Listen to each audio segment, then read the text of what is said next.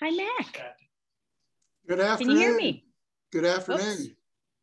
You're one of us is on. Thursday this time. Yeah, I got it plugged in here.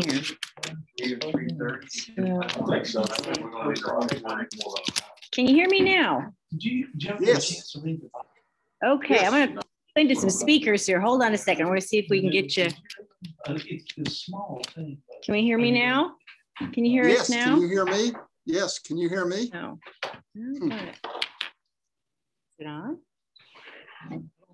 Try that. Okay, how's that? Yeah, I can hear you fine. Great. Okay, so I'm turning the computer, Mac, to the boardroom that we're in with the task force members. All right.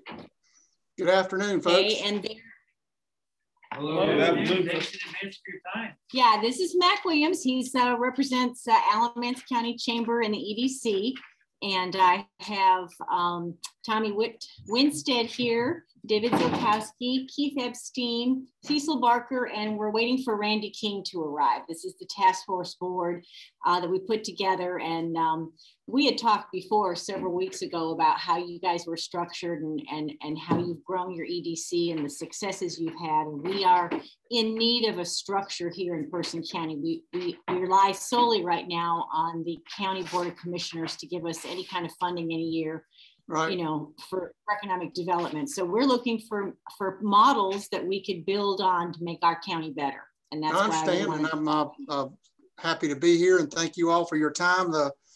It's a big job to volunteer for, and people like me, the professional side, really need to have business leaders like yourselves that have an interest and willingness to roll up sleeves and do that kind of work to make our jobs better and easier to do. So thank you all on behalf of Sherry there for what you're doing. So I guess, PJ, you want me to go ahead and just get started? Yes, if you want to go ahead and just get started.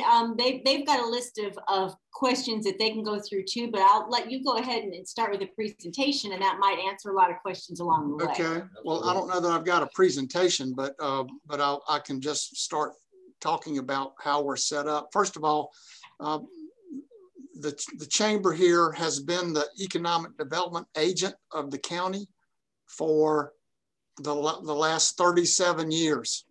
It started that way in 1984 and has been that way for the last 37 years. The county government used to have a staff person that was the economic development contact for Alamance County. For whatever reason, and well beyond my time here, that relationship ended. And when the relationship ended with the county and the person in the job, the chamber stepped in and said, we'll take over the work if you'll help fund it. And so for 20 years, that was how economic development in Alamance County operated and was funded by the chamber and by Alamance County. And my predecessor here spent his career here 20 years at the Alamance Chamber as the chamber president and the economic development contact, all in the same person, wearing the same hat. When he'd announced his retirement, it took about a year before they found me, and then we made our deal here at the chamber. But they had to go through a process of deciding, do they want to keep the economic development function in the chamber or move it back out in the county like it had been before. And there was a community conversation about that.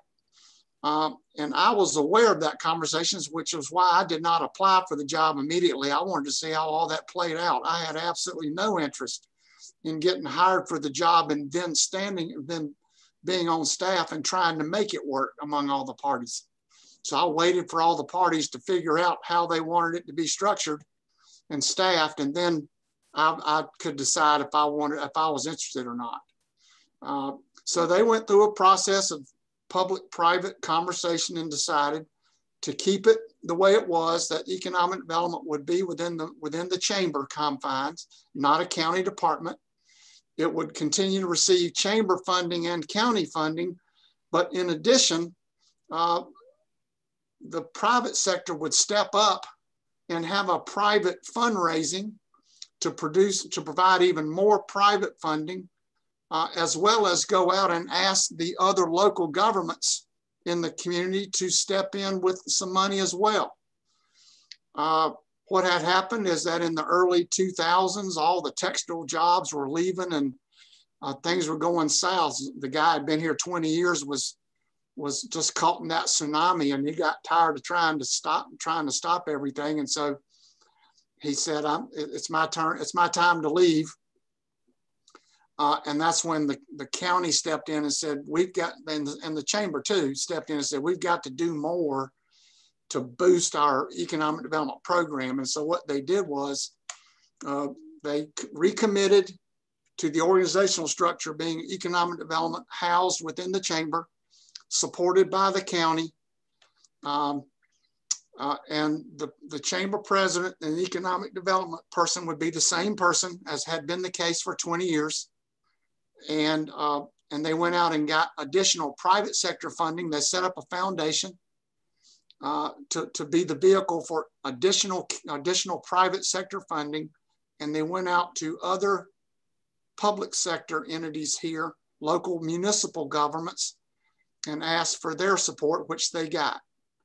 And so for the 17 years I've been here, I have been both the chamber president and the county economic developer. We are funded by the chamber, by the Economic Development Foundation, and by a combination of, I think it's 6 local governments, the county, who stepped up their number, by the way, from the 20 years previously. They recommitted and said, we'll step up our number if the private sector will step up. So that's what happened. The county increased their support. The city of Burlington, the city of Mebane, city of Graham, town of Elon, mainly stepped in for public sector funding. So we are currently operating in that capacity. We really don't have an EDC here where we've got members of, where we have a board that's appointed by public sector officials to come sit, and I report to them every month. I report to the chamber board every month. I report to the foundation board every quarter. And I report to the local governments, of course, whenever they ask for something, but at least annually when I go and ask them for continued funding, which I have to do every year. We are not an automatic part of the local government's funding. We have to go and ask for it as an outside agency every year. And in doing so, we have to make our pitch as to what was accomplished the year before, what we're looking to do next year, and how much funding we're asking for. So that's how it's structured and how it's funded. I guess something else to say, that our county, let's see, when all this started 17 years ago, the local funding was essentially, I don't know that it was intentional, but it worked out to be more or less each local government put in $1 per capita for their funding. And it's kind of remained at that number ever since. In terms of the number we started out with 17 years ago, I've really never grown, except one time, any of the public funding in the 17 years I've been here from what it started out at. The one time we did make a change in increasing government funding was when we went to Mebane and to the city of Graham, said, guys, we're bringing everything we're getting to your jurisdictions. How about bumping up your number a little bit? So they bumped up their numbers a little bit, but it's more or less stayed the same the whole time I've been here. On the private sector side, the foundation, we did an initial, it was initially set up in 2006. as a 501c3 foundation. We did an initial fundraising on our own, meaning the business people who said to the county, look, if you guys increase your funding, we'll step up with private money. Those people went out and did fundraising on their own as community business people, and they raised $300,000 for a period of 3 years. And in 2008, they started out going to do that same thing again. And then 2008 hit. We were about halfway through our fundraising when the people doing the fundraising said, not only do I not, in these conditions, do I not want to go fundraise, I'm not sure I can make my own commitment. And so we just stopped because 2008 was such a challenge. And so we limped along for 2009 and 10. And then we started to we had to make a decision. Do we want to declare victory with the foundation and dissolve it? Or do we want to recommit and make something more of it? Thankfully, the decision was, let's recommit to it and make it bigger and stronger. So we hired a third-party fundraiser, went through a competitive bid process. We hired our third-party fundraiser who came in and did a feasibility study about what they thought they could raise for a 5-year plan. We drafted a 5-year plan with jobs and investment and activities, and that fundraiser went out and sold it to the community. And we went from having a $300,000 fundraiser for 3 years to a $1.7 million fundraiser for 5 years. We went back with the same fundraiser with a similar approach in 2016, and they were able to raise $2 million for another 5 years. And 2021 is the 5th year of that fundraising. And so we've hired them again for a third time to come in and do another feasibility study for a potential fundraising campaign in starting in late this year and going into about June of next year for another 5 years. So the foundation has really been a key partner in the way we have funded and resourced our effort here. That's the main highlight of how we're organized and how we're structured. I'm happy to continue on with some other stuff or stop at this point and let you guys ask some questions or get more details about what I've discussed so far. Matt, do you think you could share a contact with that private fundraiser? It sounds like you've had a multi-campaign, highly successful relationship with them. That's right. It's Convergent Nonprofit Solutions. And my contact's name is Rick Kiernan, K-I-E-R-N-A-N. And I'm sure Sherry knows of them or about them. They're easy to find. And they do this kind of stuff all over the country, and not just for economic development groups. They do fundraising for museums and community colleges and not all kinds of nonprofits. Chambers and economic development groups is just one of their sectors where they do this kind of stuff.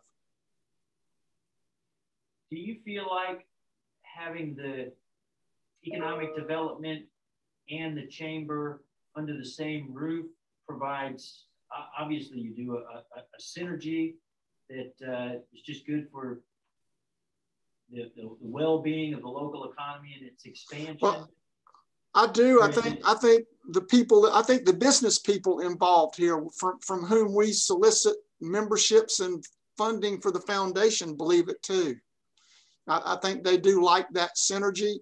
The other thing it does is that it as an employee of a private nonprofit, as opposed to an employee of a publicly funded entity, I have a little more freedom of movement. more freedom of how I spend money on and on what. I just have a little more of an arm's length relationship with politicians and public officials. And it takes some of the politics out of it. Not a lot of it. It's not a lot, but I mean, there's still politics involved. But yes, that relationship is. I still got great relationships with my local governments. I need to, because they are very important funding partners, and always have been. One detail I left out. So the public money doesn't go to the foundation. That foundation is 100% privately funded. The public money comes to the chamber and just goes into our chamber operating budget. They give it for the purpose of economic development, and most of that public money just basically goes to support me and the activity we're doing at the chamber, having a place from which to operate, paying the bills and that kind of stuff. If I go take a trip, if we buy bling and things to hand out to people, if I, God forbid, take a client to a steakhouse out of town, all of that's paid for by private money, so that the local newspaper and the local politicians don't get the effort in trouble and make a thing out of it, because I was doing what I needed to do to impress my client and not to impress them. So that's what I mean by giving me some latitude in what I can do and how I can do it with that private money. It sounds like the county and even beyond to the municipalities, you mentioned Burlington and Mebane and so forth, have been pretty consistent with their level of support. But is it a concern that you don't have any guarantees from them year in and year out? You know, if the budget comes under stress, as it did as it does most years, I suppose, but you know, certainly 08 was a great example. That's something that we are sort of wanting to address here, in that the economic development is funded annually with no real assurance of what next year's level of funding will be. And we're trying to come up with a new model that'll allow for some consistency of funding. Right. And not be so volatile. Well, and those are all very important considerations. You can't economic development isn't, economic development, successful economic development is a process, is not an event. And so you can't be in and out and have any consistency of effort. It just takes consistency of effort over time. And so that's a very insightful question because it's true. So it's always of concern. Because I think the local governments by statute can't make a long-term commitment. One body can't commit another body to something, is my understanding, but well, that's the way it's always been put to me. But so it doesn't concern me quite as much here, because we now have a 17-year history of getting that funding. What concerns me is one of the reasons we may have been so successful at keeping them on board is because I haven't asked them for enough. If I asked them to a point where it hurt, it might be that I'm a line item that has to be scrutinized every year. I'm not as big of a line item because I have multiple players doing it. No one single entity is too extended, and so each individual's contribution, each individual agency's contribution isn't carrying a load that is too much or too high of the burden. And I think that's why we've been able to be successful, because it really has been a team effort here among the agencies and institutions that were part of it. But yeah, you can't, a developer, an economic developer has to have assurances that they can do marketing, that they can get people, that they can have activities that are consistent over time and can grow over time. So the commitment needs to be on the part of whoever's driving this to assure the organization that it will be funded and resourced until there's a good reason not to do it anymore. You mentioned, I think, to draw a conclusion that a lot of your government funding goes towards sort of core salaries. The private funding, what are some activities, or how to use those funds, you know, that you sort of termed as a bit more discretionary? Just doesn't have to be super specific, but just broad brushes of how those funds are used. Good, and that's a good question. So I have used the private sector funding to actually increase. I have paid for staff, for additional economic development related staff that the chamber couldn't pay. And so we don't have to increase dues for the chamber, and we don't have to ask the local governments for more money for staffing. So we've used the foundation for that, which they've been, as long as we don't get too crazy with overhead, the foundation doesn't mind stepping up for some core functions to be funded by them. We've had specific projects for which we have done some work to make our site or our building more attractive. Marketing, you see my logo and my banner behind me. The foundation helped the chamber in paying for the consulting and the graphic design and all that stuff that goes into having a logo and marketing. You know, you read about agencies creating logos and doing marketing agencies in a newspaper, and the taxpayer thinks they're wasting my money on that instead of bringing jobs. You know, this is part of it. Having a look, having a brand, it's all part of it.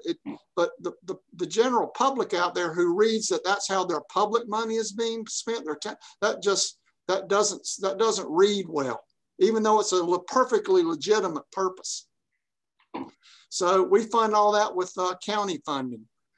Any travel that I've done has been funded with that private sector. And then we've had some community activities. Our community college, for example, just got, this is a specific example, our community college just enjoyed the benefit of a large percentage of a bond issue that our citizens just passed.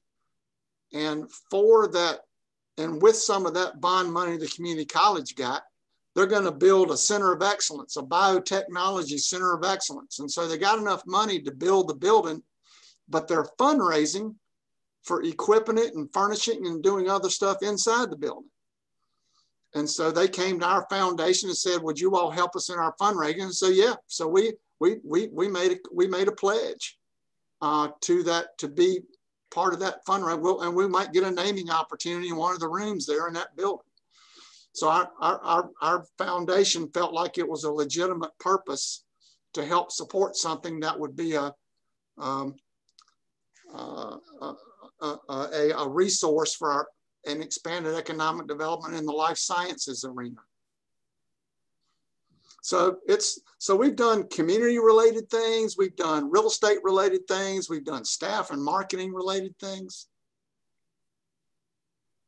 It just gives us latitude and flexibility that we might not have. My saying is there are things that we can do with that money that the public sector you either can't do or don't want to do with public money. How is the foundation board elected, and what terms do the directors serve? Great question. So the foundation is a hybrid. There's 8 people. We had 60 investors put up money in the last campaign. So the foundation board is a hybrid of 4 people from the chamber board and then 4 people not affiliated with the chamber, but are from the foundation investor group. The 4 from the chamber board are the folks who fill specific roles on the chamber board as officers. We have the 4 on the chamber board are the chamber chairman of the board, the past chairman of the board, the chairman-elect of the board, and the vice chair for economic development. So those are and each of those people serve 1-year terms in those specific roles. And so sometimes a chamber member representative might be on the foundation board for 2 or 3 years, because they'll rotate through these chamber chair roles, but they'll eventually rotate out. The vice chair may rotate in or out for a year, depending on whether they continue in a certain role in the chamber. So that's the way the chamber side works. The foundation, or what they call community developers, or rather community board members, come from the investors that are not also affiliated with chamber leadership at that time. And they are elected on rotating 3-year terms.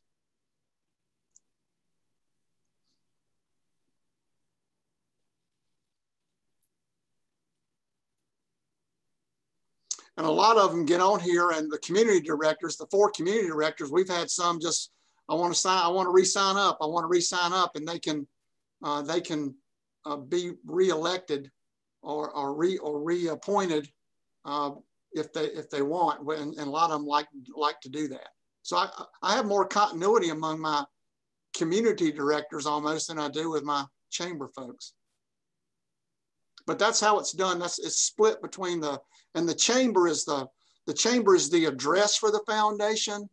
I am the president of the foundation. I'm an ex officio officer. My chamber treasurer on the chamber board. He's also the treasurer of the foundation, also ex officio. And we bring in, whenever we have a meeting, we have that board. The meeting, we have me and the staff that the foundation is paying for. And we also have other non-voting people who sit in and help with any conversations we have. We have a chamber vice chair of economic development. We had a chamber economic development committee. This would be the closest we came to having an EDC. The chamber went out and got agreement that all of the funding partners can be part of a chamber committee that meets on a regular basis. Each funding partner can bring 2 people of their choice to sit, and we just sit and talk about what's going on, what's happening, updates, thinking about longer term things. But it's not a formalized EDC in the sense that a lot of EDCs are. It's more of an informal, it's an informal group of all of the funders that meet on a regular basis. So the person that's the committee of that chamber committee is in this group, and he's been part of the leadership that started the foundation way back in the day. He's about to rotate out eventually. He's been at it now for a while. And then we have, we'll invite others in. We'll have the president of the community college or the director of the airport, those kind of folks. Do you get, and how involved do you get in speculative building or partnership with speculative building projects? We have not done that. We have not spent our money on real estate yet. We have done some things to pay for some due diligence for some site work. We've done that. If we needed to step up and do and when it was project related, not necessarily on a spec basis, helping a developer develop a site for a spec building. But when a project was in tow, and they were honing in on we were trying to make the site they were interested in work, and we needed to pay for some soil boring work. Then we did that through the foundation. But we have enough private sector development here for spec buildings that right now we've been pleased with what the private sector's doing here. We've been fortunate that we've had a private sector doing spec buildings in this local market since the 1990s, and they've been here pretty much consistently since the 1990s. This is the Samet Corporation. You may or may not be familiar with them. Yeah, familiar with them. But, and then we've had since that time another developer come in and doing even larger spec buildings that Samet was doing. So the foundation hasn't felt the need yet to be the entity that does the real estate development, at least not yet. Now, a trend that seems to be developing is that these spec building developers know that counties are wanting them to come in and put up buildings, because everybody knows that most projects start out trying to find the right building. So it's in our interest to have good inventory of buildings to offer. Some counties are making a deal with these developers to take some of their front end cost off of them, either marketing costs or won't charge them full property taxes until the building is leased or sold, some sort of a tax deal. I know Sanford has done that a couple of times now with Samet down there in Lee County. We haven't had to do that yet, but even here, we may be faced with having developers who want to do a spec building here ask us, we're willing to come there, but here's what we need from you to help us do it. That hasn't happened to me yet, and probably won't until I'm out of here. I've announced my retirement at the end of October. So I doubt I'll be faced with having to negotiate with a developer to build a spec building here and what we'll give him if he does it, if they do it. But I know that's coming. Several counties around us are either doing it or thinking about doing it to help a private sector developer make the decision to do it there when they might not otherwise do it completely on their own, which has been the case all these years. Mac, congratulations on your pending retirement. I saw that it was a write-up in Business North Carolina. So congratulations. And I know that there has been a lot of successful business development, a lot of economic expansion just over the Orange County line. I know that's no coincidence. Has a lot to do with you and the climate and the well, you're kind to say that, but I will tell you, anybody with 2 interstates within a half an hour of 2 airports, if they can't sell that, then they are in the wrong business. You have some good assets, but you have put them to good use. The way I would say that, it was even I could sell that. Is the way I would say that. Matt, if I'm not mistaken, 85 and 40 converge in Orange County, and yet most of the development seems to be there in Alamance County. Well, that's right, and we were more proactive at creating sites and parks. You know, Orange County's and the tax rate over there has been a detriment to them. But I will say this about that. Once Orange County somewhere finally realized that they can't provide good services depending on widely scattered residential development as a tax base. Once they realized they needed to start more diversification of tax base, they passed their 1/4-cent sales tax, what, 4 years ago or so? And they had an area of far western Orange County designated as an economic development district for 25 years, but nothing going on. Once that sales tax issue was passed, they committed the money needed to run water and sewer into that into that district from the city of Mebane. And all of a sudden, you know, they've gotten Medline and a couple of developers from out of the state are coming in there now wanting to put up spec buildings. And so they're finally coming into their own.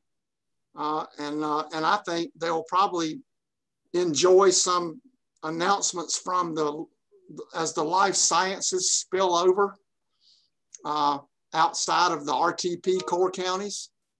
I think Orange will start getting maybe some of those life science projects that we're not getting, because you have to skip over. You have to leave Durham. You have to skip over Orange County State Park to get to Alamance County, and life science companies just feel disconnected. So I'm hoping it'll help us.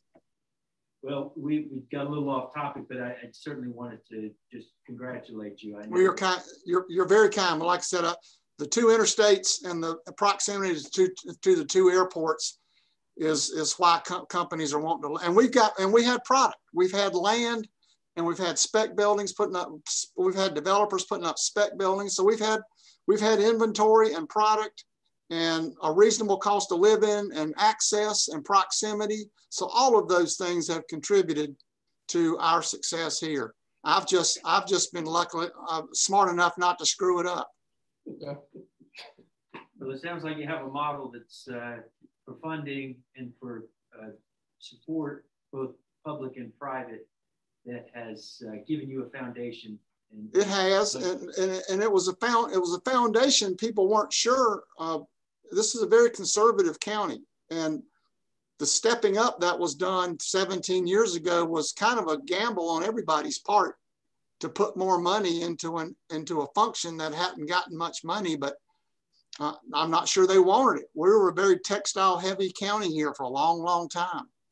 And a lot of those textile companies just, I think, weren't very supportive of much effort to try to diversify and compete for labor. So when all that started to change, and local governments and businesses started to step up with more money, it was a reaction to all of that, but it was a gamble on their part. What we've been able to do in terms of the recruitment over the 17 years, that's what has sustained the funding. If we hadn't been able to bring in the activity we've brought in, I don't know that it would have continued as much as it has.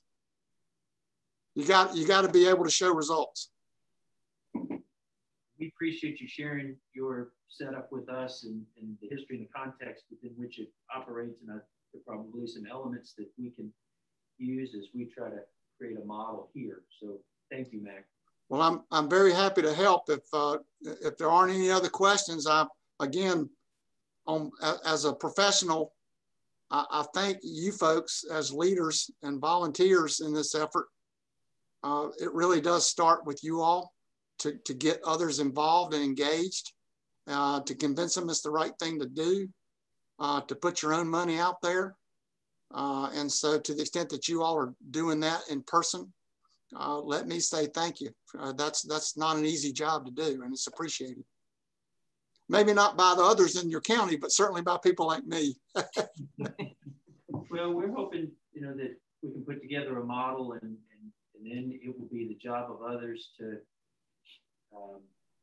determine whether or not to implement it. But certainly the mindset needs to be that investing time and financial resources, if you are a local business, is worthwhile, because the health of the economy and positive economic momentum is going to, that tide is going to support your business. So that's right. It is self-serving. You just need to have people understand that. We can all benefit. Well, thank you for allowing me the time. Enjoyed speaking with you folks, and there aren't any other questions. I guess I'll leave you to the rest of your meeting. Thank you. Thank you, Mac. Enjoy the last 6 months. Yeah, thank you so much, Mac. Talk to you later. Appreciate it. I'll talk to you later. Thank you all so much. Bye-bye.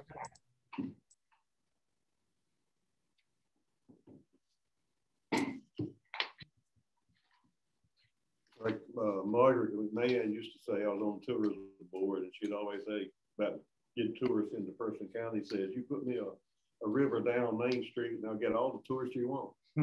So you put me at I-85 and I-40 down Main Street, we'll get all the business we want. Well, the only thing that I didn't get, was curious about is his proximity. Obviously, it was just really a great convergence of everything coming together. But how much time, when you're starting out, he's been there this long, is how much time did he have to go out and promote? I think promotion is one thing. When we talked to Jennifer Lance, the first gal that gives a presentation, she's got a gal that goes out 30, 40 times. She's outside the county, out soliciting. And I think that's a key component. I think business retention and solicitation, are two key components of any kind of model. But I personally, I don't think there's any doubt about what you're saying is absolutely true. I think it's just a matter of, can we put together some kind of a model that will provide for continued funding that will allow what is a longer term. I mean, he said it, it's not an event, economic development. It's a process. And it's a process that's going to go beyond one budget cycle. And that's the issue that we have to address with the model. Can we put together a model? I liked, last week's presentation, that the county contracts with the private entity. And that contract would, I'm assuming it's for multi-years. I probably have it in my notes. That was 3-year contract, 5-year contract.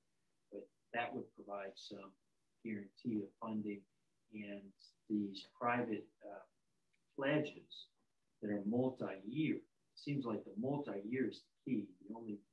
I think the potential problem or weakness of the model that was just described to us, if we were to implement it here, is that all of the municipalities in the county who provide funding do so on an annual basis. And so, he's obviously has results to show, probably has a good relationship with commissioners and so forth, has some history, but we have some political turmoil, or there's a downturn in the economy. Some decide, hey, we got to make some tough cuts, and we don't want to cut other essential services. There's no multi-year commitment from either the private or the public side. That's, I think, a model weakness that we need to try to avoid. But gathering something from each one of these presenters is good. They have a lot of tailwinds in their market. well, that particular elements does, yeah. Yeah. Seems like the first two counties all, were in the development game with Wilson and Randolph County, whereas Alamance didn't need to be because of all the private development they've got.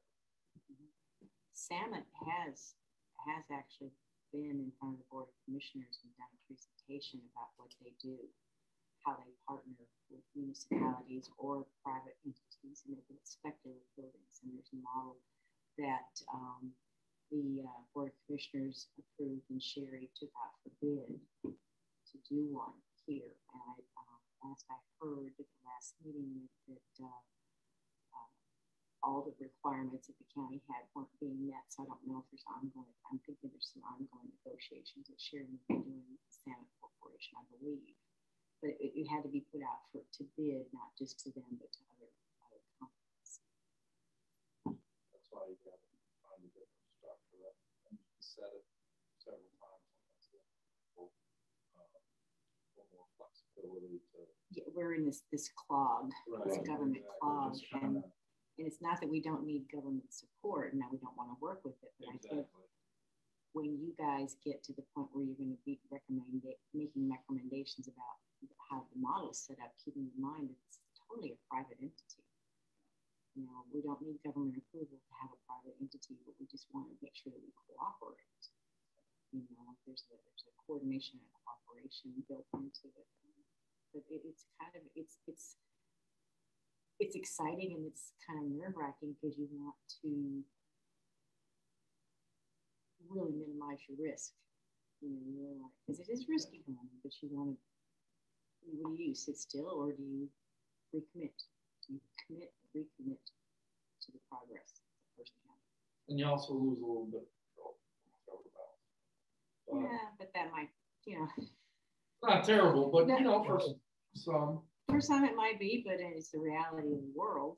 We're seeing that we need to be nimble. But if the commissioners were to put in a model that relies in part on private funding, I think that the citizens would appreciate that. Hey, this isn't all government funding. There's little private support.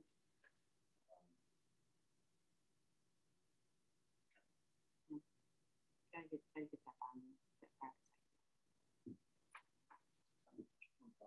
Other thing, I'm sorry, I can offer you guys water. I don't want to interrupt. Anything else anybody wants to? You want to adjourn the meeting and? Yeah. Sorry. That's okay. That's fine. Formally adjourn the meeting. So a second. Okay, we are adjourned. Thank you. Sorry. No, it's okay. I just want to somebody say something that I didn't do.